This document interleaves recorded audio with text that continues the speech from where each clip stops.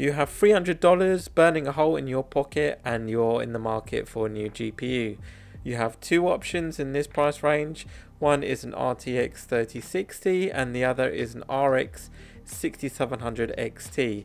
Now the AMD option is slightly more expensive, so is it worth spending a couple more dollars getting the AMD version rather than NVIDIA?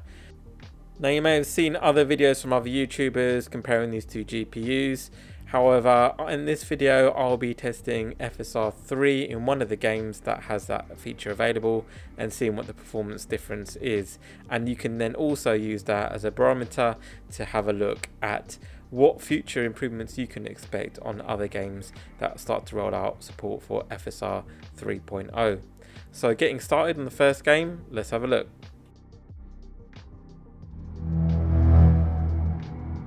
Now first up, looking at GTA 5 at 4K, and yeah, I mean, I haven't played this game in ages, so I tell you now, I did not mean to punch that woman in the face. Genuinely, I pressed the wrong button when I did that. So yeah, I mean, take that as you will. But overall, you know, you were getting around about 45 FPS, pretty smooth performance.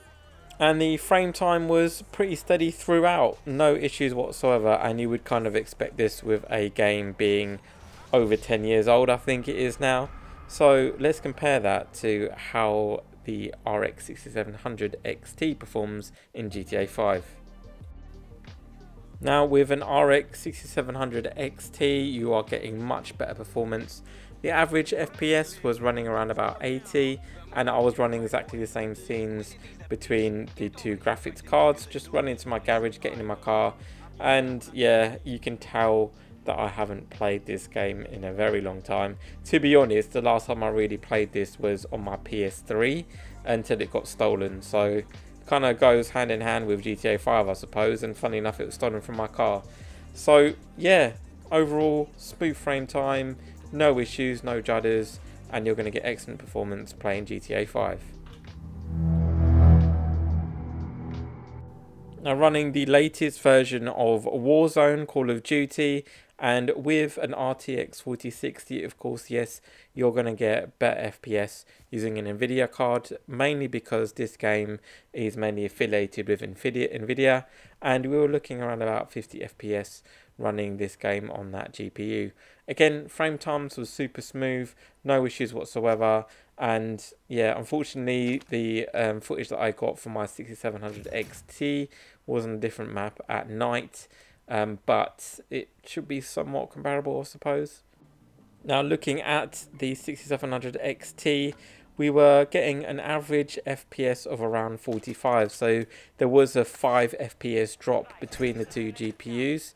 However, the game still runs really well. Of course, this is running on the highest settings at 4K, and of course we are using DLSS with NVIDIA and also FSR 2.1 I think on Call of Duty Warzone.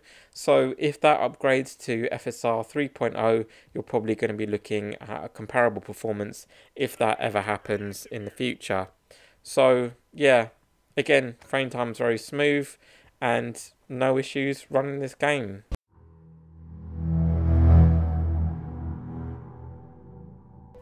Now the current scores is 1 point to AMD, 1 point to NVIDIA. Let's have a look at Starfield and see how it performs between the two GPUs. The RTX 3060 got an average FPS of 30. Again, frame times was incredibly smooth. This was running at 4K, highest settings. But overall, you know, even at a 30 FPS, you're not running a competitive shooter, and it's somewhat acceptable I suppose. I mean, you're kind of getting console quality frame rates I suppose, so yeah, not too bad. Let's have a look at see how AMD has performed. Now running this with AMD, you're getting slightly higher FPS, running at 35. So yeah, slightly better performance for an extra $20 between the two graphics cards. So is that a justification to buy this GPU? I don't know. I don't think we can make that conclusion yet. Of course, Starfield is running FSR 2.0. They haven't upgraded to 3.0 yet. But in terms of this game, I call this a win for AMD.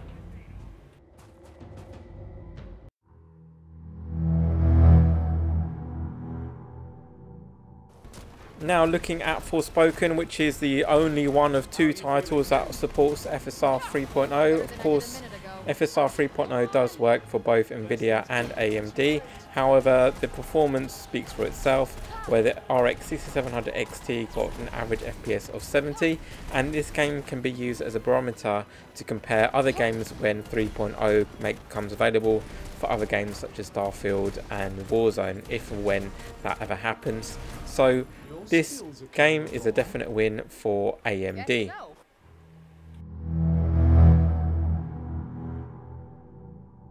Now trying out a bit of an older title, Battlefield 5, and this is a good test to see how it performs with some of the older games that we love or may not love in the Battlefield series.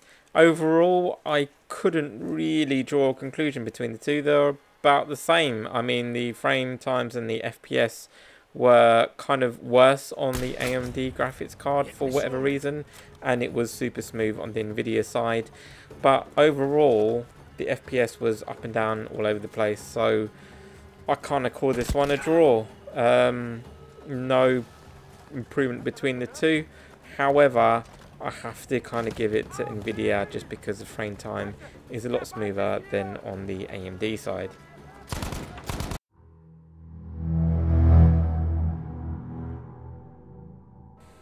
Now looking at a bit of a newer title, Hogwarts Legacy, and again settings are the same for both GPUs, and again overall I couldn't really give you a conclusive definition of which done better. They are both around about 45 FPS, and bearing in mind in all of these games I have not switched on ray tracing, so if you want ray tracing on, you know, I think the 3060 will probably do much better. However, in this game with ray tracing off, you are getting around about 45 FPS, and I think with ray tracing off you get a bit more of a fair comparison between the two GPUs, because if 3060 had ray tracing on, the FPS would tank like crazy. Overall, I couldn't really give a clear winner in this. I'd have to say probably the frame time is a little bit smoother on the AMD side, but it's really clutching at straws, and I think this one is a definite draw.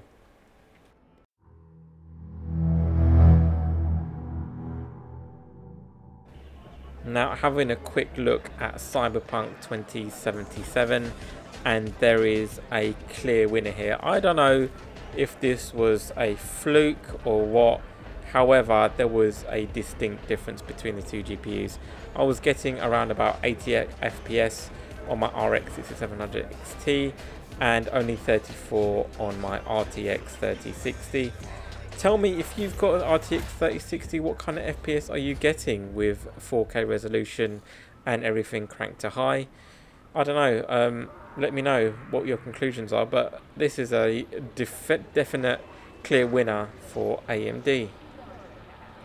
Now, both GPUs performed really well in these tests. Some performed better on NVIDIA, some performed better on AMD. However, with FSR 3.0 that has just been released at the beginning of the month, and with more games adopting that technology as we move forwards, you know, you're probably not going to get it in the next couple of weeks, maybe the next couple of months. I think where I would put my money would be an RX 6700 XT. Spend the extra $20 to $30 to get that GPU, and I think you'll be future-proofing yourself much more than NVIDIA. Of course, time will tell to see if I'm right or wrong on this analysis. If you think differently, leave a comment below and let me know your thoughts. Otherwise, please let me know if you like this video. Please remember to like and subscribe, and I'll see you in the next one.